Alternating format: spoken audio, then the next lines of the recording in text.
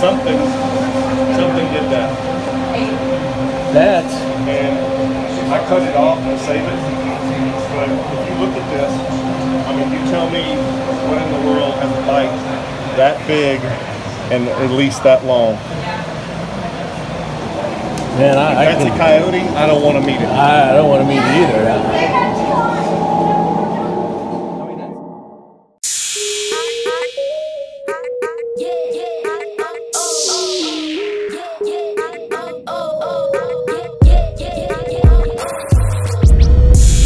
Ghost, cat people, secret government installations.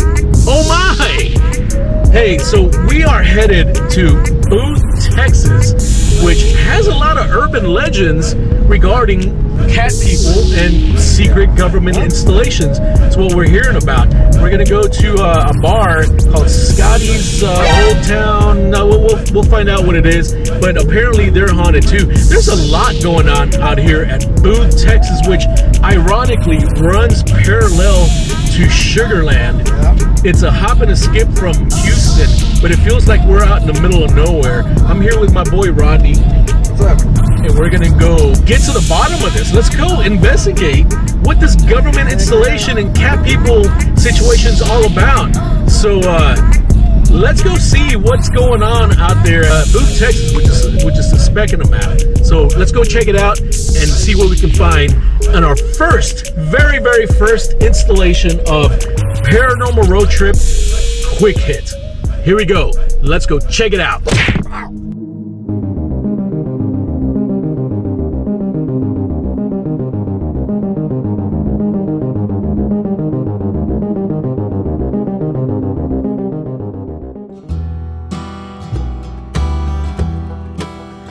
Booth, Texas. Just a speck on the map, but in reality a hop and a skip away from the Sugarland, Richmond-Rosenberg area, and right down the highway from Houston. It was named after Freeman Irby Booth, a wealthy landowner who owned a cotton gin, a general store, a lumberyard, a syrup mill, and he founded the settlement in the 1890s. By 1914, Booth had a population of about 300, but by the 1990s, there were only about 60 residents left, and some good urban legends, and some good ghost stories. So let's go check out Booth, Texas.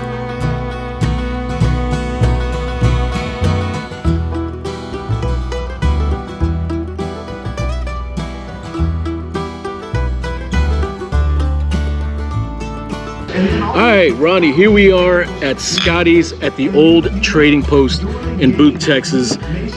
We came earlier, not too long ago. We shot some video. There's some weird stuff that's going on here. Cat people, and also they're claiming it's haunted. Before we start, before we actually go through this, check out what they said and the interviews that we got, what's going on here, so you can get a little quick background. And in the meantime, we're gonna go swing by the Flying Cow, and we're gonna get some quick burgers in. But yeah, there's some weird things going on here at Scotty's at Booth, Texas. In Booth, Texas. Yes, Booth, Texas. If you haven't heard it, like you said, it's a speck on the map. I mean, literally, we're a hop and a skip away from Sugarland area, from the Richmond-Rosenberg area, from Houston. It runs parallel on 59. It's like, yeah, you get away. You feel like you're away. There is a separation. And they also have a resident alligator. So yeah, so check it out. It's another reason why I'm looking over my shoulder, because all it is just a little thin wire fence.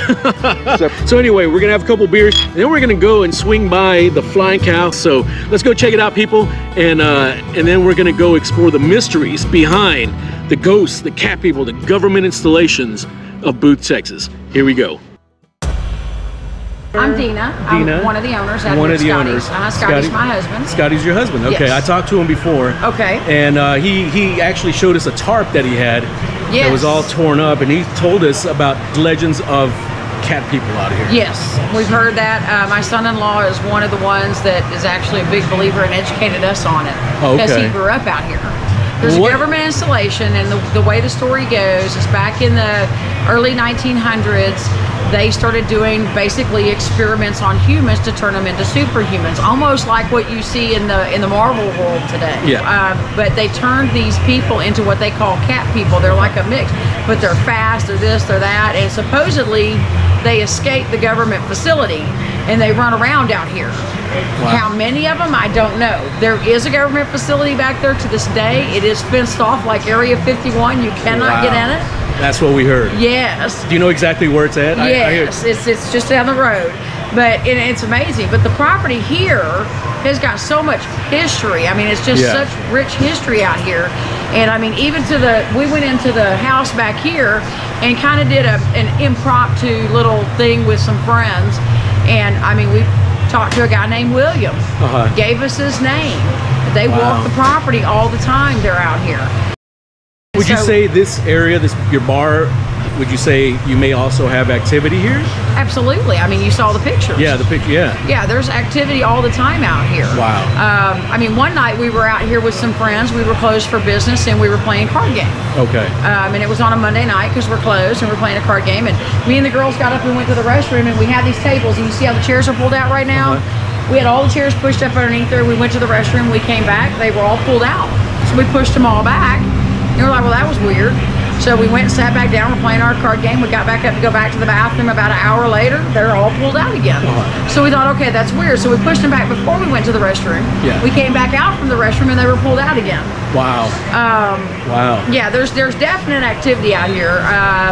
Nothing that I would consider evil, but I just think I think, you know, that well, for whatever reason, their souls are tied to this land. William in the house said he fell down the stairs and died. Oh, really? Yes. Wow. And we asked if, you know, were you killed? And a friend of mine had some EVP equipment and stuff, and they were talking to him through it, and you could hear him. And I went and sat on the stairs, and I was sitting on the stairs next to Courtney, and she said, we were saying, you know, come back and visit with us. Sure. Come back and visit with us. And all of a sudden you heard on their equipment move over. Oh, wow. So I was like, all right, well, I got, you know. We have everything all the way up to the back side of that house. This is the original trading post. Yeah. That building is 100 right years old. Wow. We'll be having events and all the lights are out, and then all of a sudden the light is on, and a couple of people have come up to me and said, you know, who's that lady staring out that door? And I look over there and I don't see anything, but they do. Yeah. And so I guess they're a little more sensitive. Sure, sure. And I'm like, oh, I think I heard that story before of somebody saying. She just watches out the door. Yeah. That's spooky. Yeah.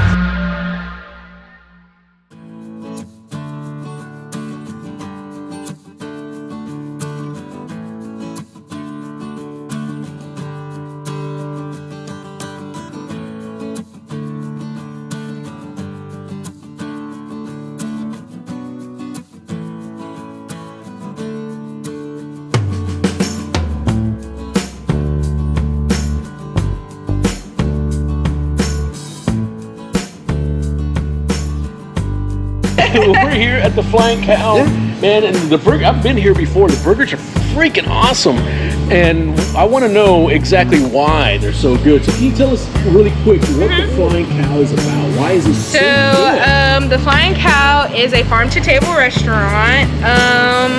We get our cows directly from across the street on our land. We raise them there. They're grass-fed. They get like massages. They're like different from regular cows. Like they're living the life. They have a better life than we are. Oh jeez, man. I'm gonna go hang out at that pasture. What is the beef?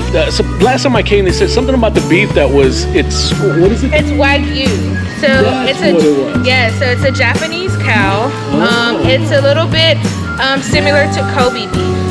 So yeah, it has a lot more marbling into it. Yeah. I'm getting hungry. Let's get our order in and let's do it. Here we go.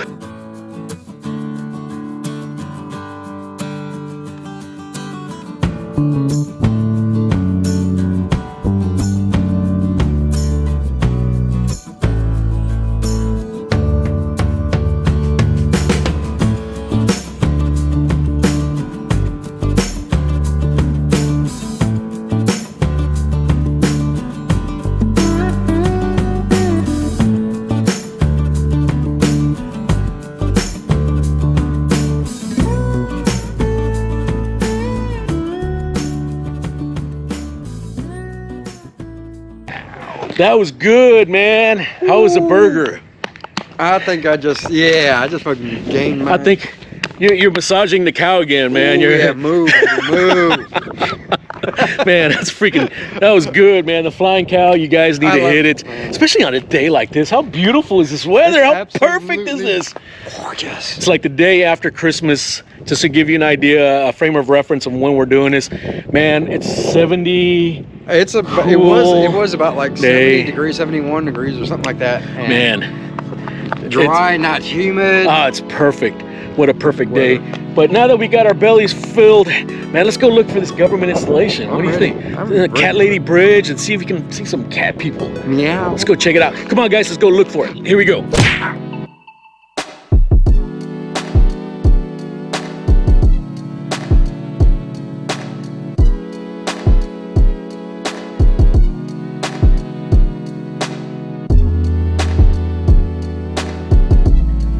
Driving down these rural roads, we were told that the road leading to the government installation would be a dead end, and there were actually quite a few of them. So we are on the search for this one road that ends, that leads to this government installation.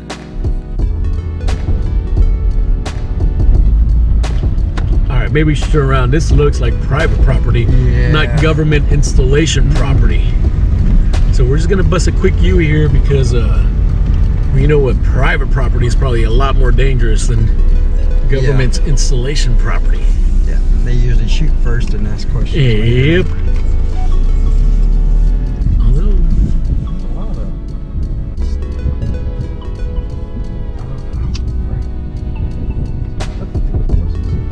yeah, it's probably just a big old ranch. It's not. Definitely no government installation. All right, let's try one of these other roads.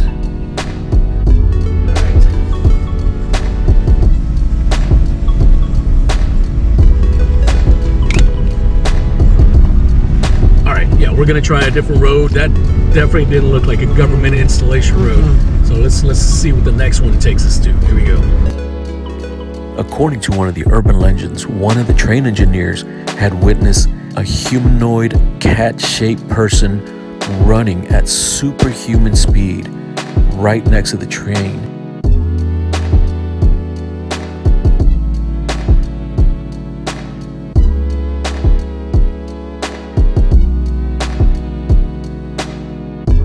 We're driving down this road. Just gonna give it a shot. We don't even know exactly which road it's on.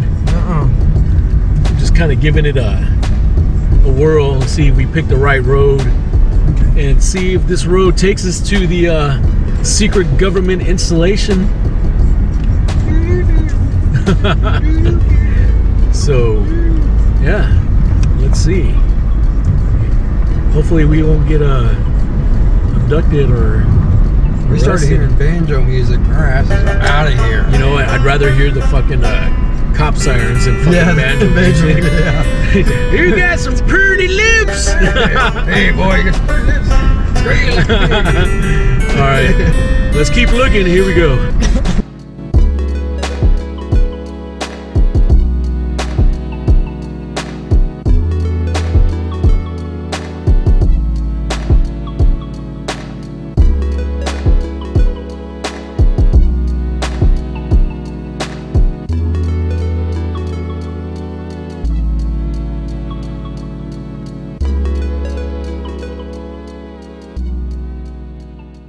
Well, we haven't found the hidden secret government facility road yet, but we came across this this church out here that looked like it has an old cemetery or graveyard. And this is an actual graveyard. This is what graveyards are the ones that were located next to a church. Yes. That's what differentiated graveyards from cemetery. So we're just gonna walk around and check it out.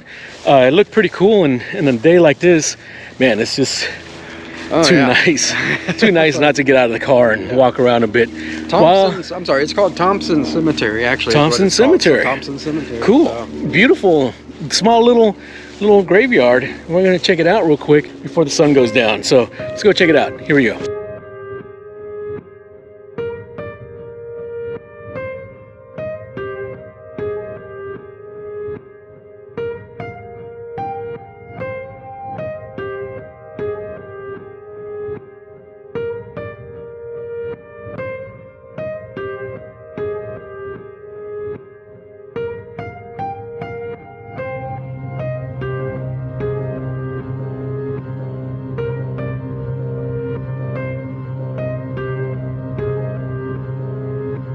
Hey, look at this. What do you think? Hogs or the cat people? It could be. It could be hogs. Right? I think. Look at this. I think it's the cat people. It's probably hogs.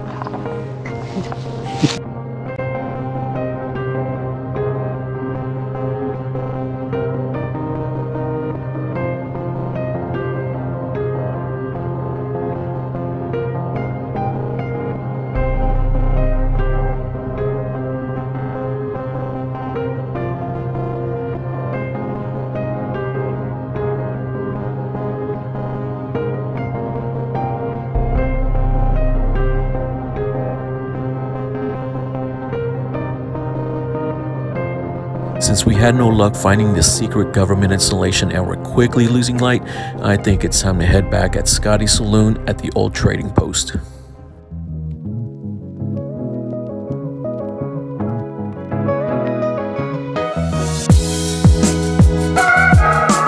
Actually, we're back to Scotty's old trading post after looking for the government installation road, which we didn't find. But you know what? I forgot to mention earlier, there's this old schoolhouse out there in the middle of a field. It's really cool looking. And yeah, really cool. I was lucky enough to get a little quick tour out there right in front of it. So before we get back to this, check this out so you can, man, it's beautiful old school. Beautiful old school. Check it out. If you ever come out here, just respect private property. Oh, definitely. You know, don't be sneaking in, but you know, it's beautiful. And if you really want to take a close look at it, watch this video instead of trying to, you know, break the law and sneaking on private property. So check this video out. Here you go.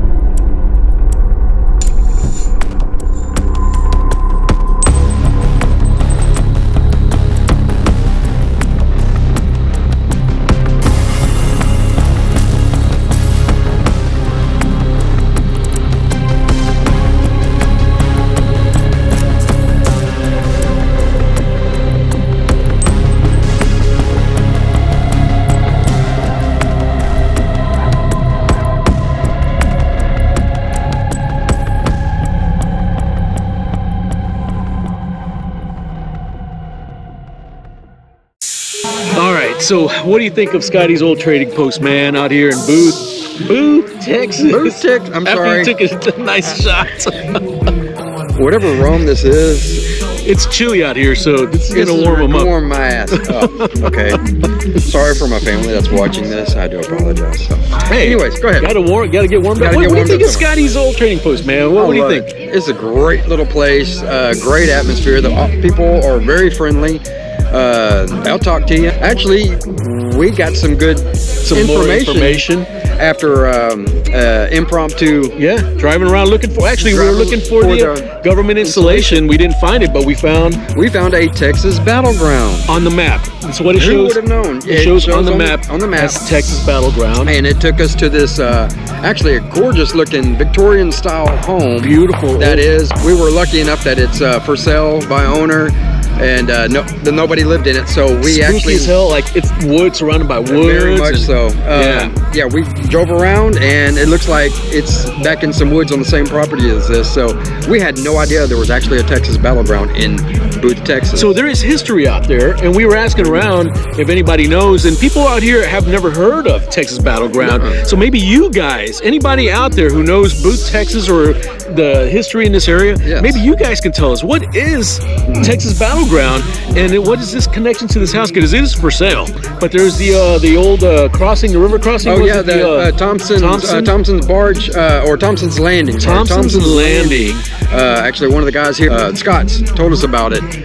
Thompson's Landing, it's actually is a ferry barge that helped ferry Sam Houston's army across the Brazos River, because we're like a couple of miles, mile and a half down from the Brazos River. Oh yeah, this place does feel like there's a lot of history here, but to find out, we weren't even expecting it. And then the connection of the Thompson Cemetery. And then the Thompson Cemetery that y'all got to explore with us, that is connected to the family and Thompson's Landing. How cool is that? It was great. Man, you see, and that's another thing why taking these road trips and exploring and talking to people is so important. And that's what Paranormal Road Trip is all about.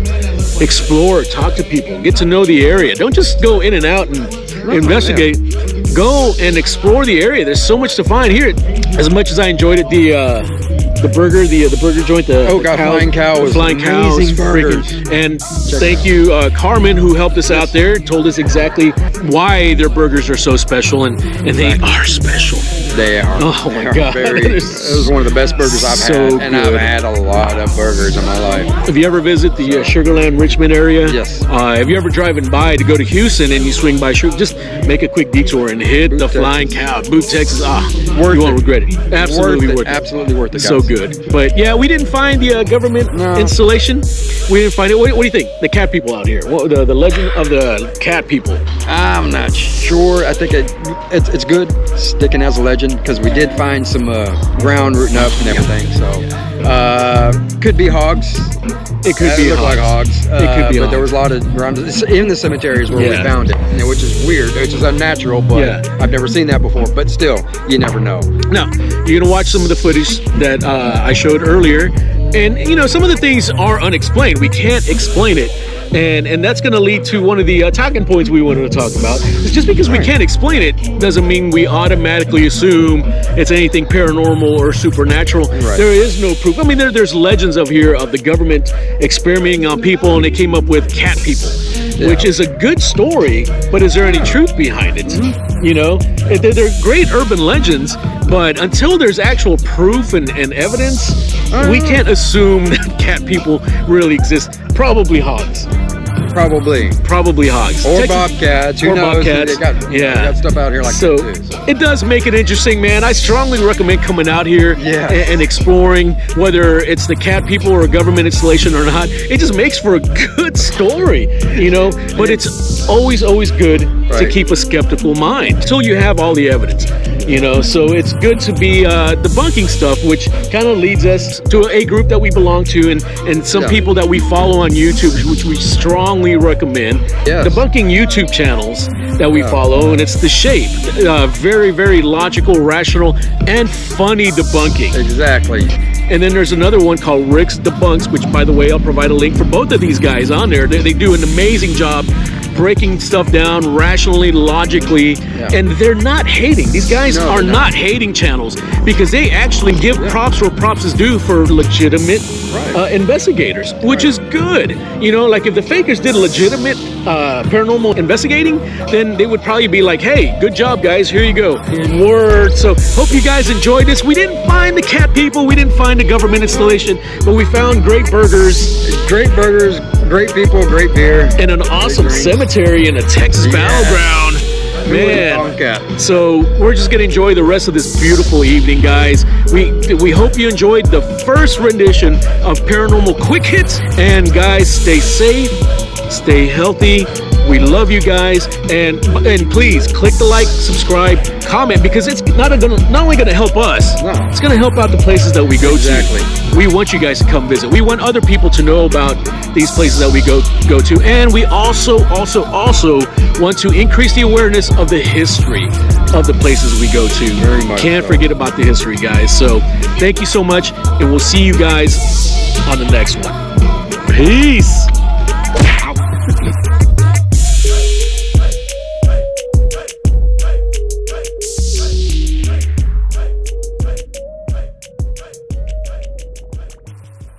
Ghosts, cat people, secret government installations. Oh my! Take two. Let's try this again.